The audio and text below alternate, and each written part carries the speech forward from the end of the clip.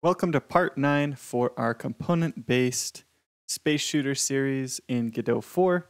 In this video, we're going to be connecting we're going to create a destroyed component and an explosion effect, or we'll create the explosion effect and connect it to the destroyed component so we can have an explosion when the enemies are destroyed.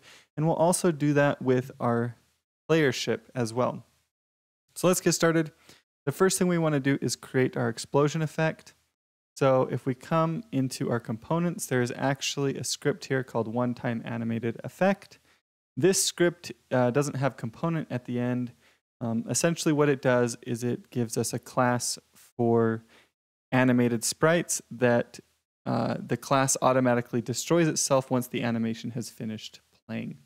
So if we create a new scene here, go to other node and start typing one time.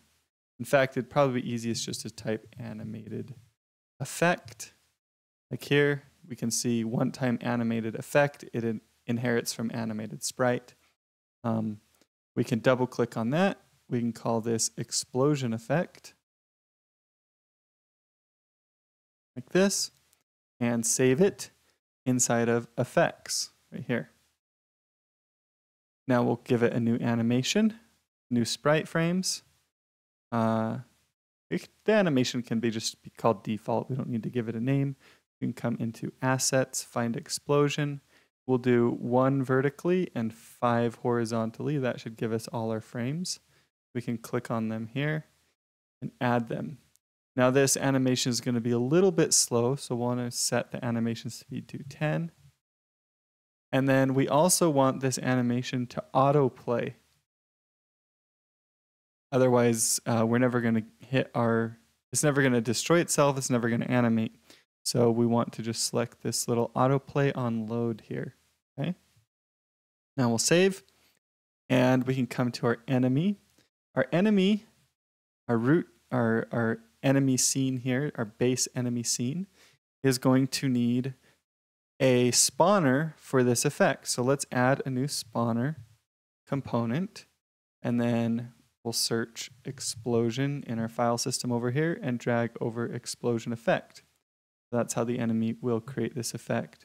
Now in code, we could connect to our stats no health signal and just have it spawn this component. But I already built a new component for this called destroyed component. And all this does is connect our stats to our destroy effect spawner, which is just this spawner here that we created. And then it tells you what you want to destroy, which is the enemy, the actor. So essentially our destroyed component just says, if you run out of stats, spawn something with this destroy effect spawner and destroy the actor. So it can kind of do that code for us. We don't have to write it since we have a component for it. We don't have to rewrite that code all the time. Now if we save and we run the game, our enemies will create the explosion when they're destroyed. However, you can see, hey Ben, your destroyed effect component doesn't work properly. And that is because by default, animations are set to loop. You see this animation is set to loop. This button was already pressed when we created this animation. However, if an animation is looping, it never actually signals the animation finished. Animation looped does signal it, which actually this is a new signal that I didn't know about. So that's kind of good to know. So there's a couple solutions to this problem. The easy solution is just to turn off looping on the animation. And this is the solution that I would recommend, right? That solves the problem right away. However, I realize now that maybe my component could be updated.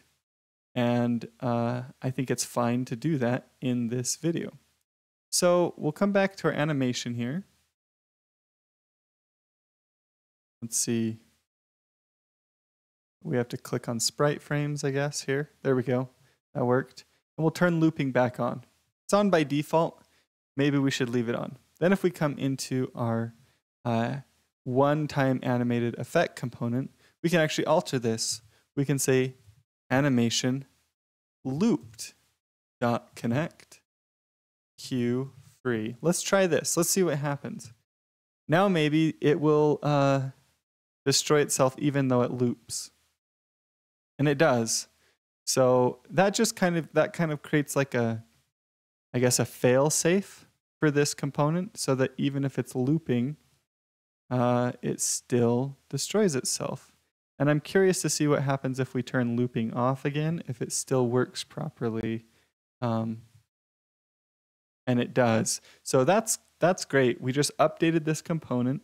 I guess it's not a component, but this script. We updated this script so that it is slightly better for the designer, for the person that's using these scripts, right?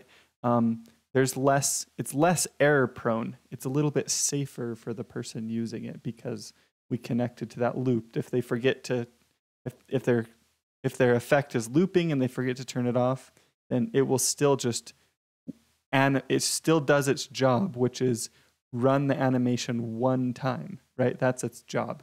So awesome. Let's go into our ship now. And our ship, we want to be able to have our ship be destroyed as well. So the first thing our ship needs is a stats component. It needs stats in order to be able to be destroyed. I'm going to leave its health at 1. Now I'm going to also add a hurt box component because our ship doesn't have a hurt box. Okay, and we'll give it a collision shape. And we type collision shape here. Let's do a collision shape polygon. Now this will allow us to get more exact collisions. So when you have the collision shape polygon selected, we get these buttons up here, and we can select this little green plus one, and we can actually add points on a collision shape here. Oops, messed that one up, but I can move it later, so I'm not going to adjust it now. I'm just gonna do that. Then I'll select the blue one so I can move this one up where I actually want it. And on our hurtbox component, now that that's done, we can come to our hurtbox component, and it doesn't need to be on a mask, but we do want to make sure that its collision layer is set to player hurtbox. Great. Okay, so we have stats and we have a hurtbox component, right? But we still need to connect them together in order for the ship to actually be hurt, right? If we look at our enemy here, we have a hurt component that connects the stats to the hurt box. Our player needs that as well. So let's do our hurt component and connect our stats to our hurt box. Okay, now the ship can be hurt. Its stats can go down essentially each time it gets hit, but it can't be destroyed. So we need to add a new spawner component, and it's gonna call it spawner component 2 because we already have one for lasers. But we'll call this one explosion. Explosion spawner component, and we can remove the 2. And then we'll add a destroyed component, just like our laser, or just like our enemy has. And we'll select our ship, we'll select our stats, and we'll select our explosion spawner component.